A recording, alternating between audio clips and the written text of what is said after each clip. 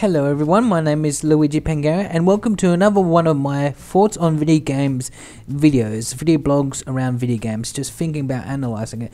And in this video I want to talk about how to make a city in single player video games, how to make them immersive, how to make them useful to the player. Now, how to make a city in single player video games, in RPGs and action adventures, immersive and viable for the player. My first idea is to make it big, is for the fictional city to make a significant portion of the in-game map. Now I'm going to compare two of my favourite video games here, Skyrim and Witcher 3.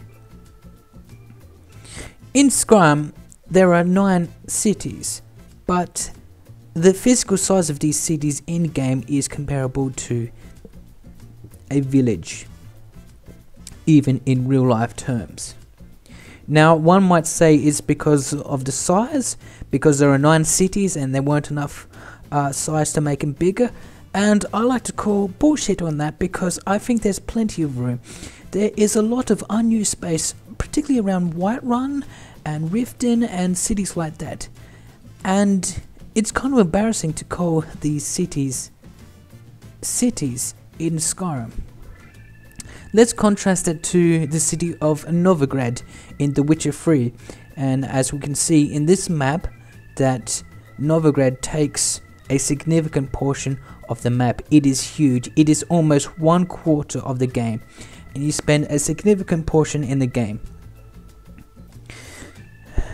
The small city of Oxenfurt, also in The Witcher 3, is comparable to that of the cities in Skyrim, and Novigrad is easily about 5 or 6 times bigger than Oxenfurt.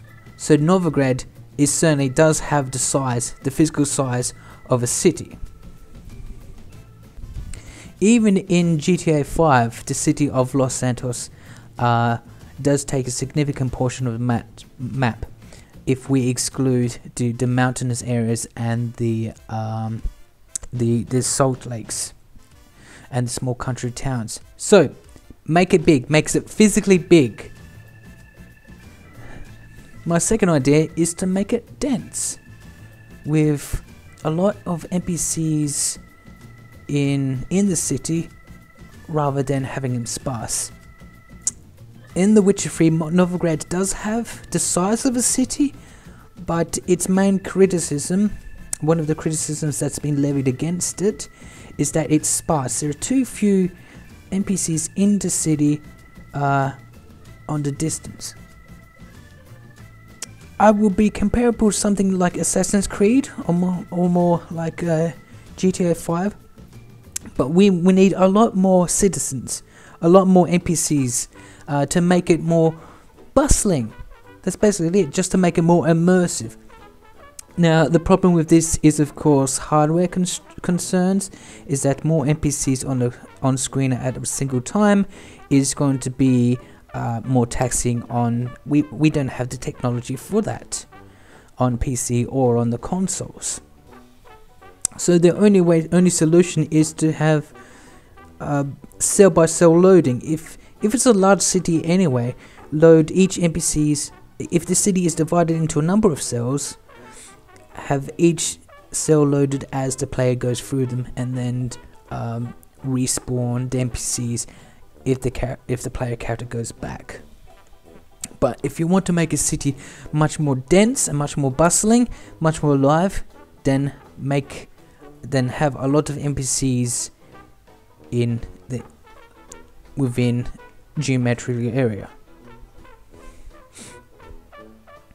Speak about NPCs, have lots of different animations, just to make it more immersive. Once again, to make it more alive. You don't want NPCs just to walking around, just milling about, just following their paths. We want to see NPCs holding babies. We want to see them have music bands. We want to see them like prayer. And I see this a lot in The Witcher 3, but also in Just Cause 3, and Skyrim does have a little bit, but just have lots of different animations. Have them sitting down, have them standing up, have them moving alive. Just have lots of different animations for their NPCs. This will solve a problem where there are several NPCs that look like each other. Now there is so many NPCs that you can create, and even in a big city like Novigrad or any of the locations in other RPGs, you will run to copy and paste characters, and the way to disguise that fact is to have lots of different animations. Another idea is to have some visual culture, such as string flags or raised flags, posters, lanterns, clothesline washing, clutter such as rubbish in the street. GTA 5 does this a lot, having lots of different just visual culture, just things that people post on the walls, statues, anything that tells the story of the people living in the city, that makes it more alive.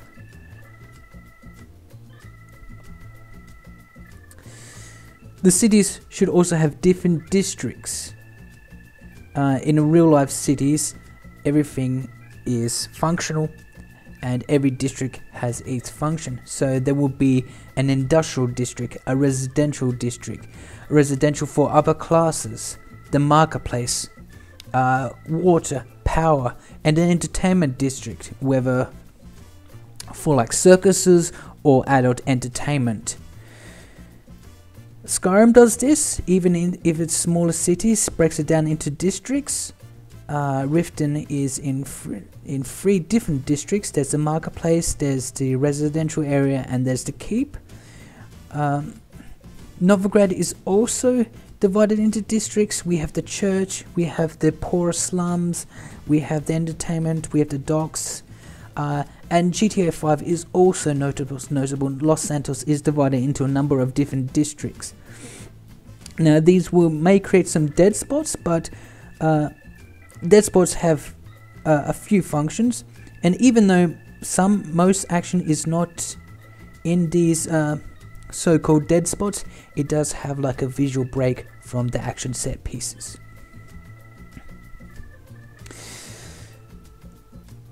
The most important thing for a city in a video game is to make it useful gameplay wise.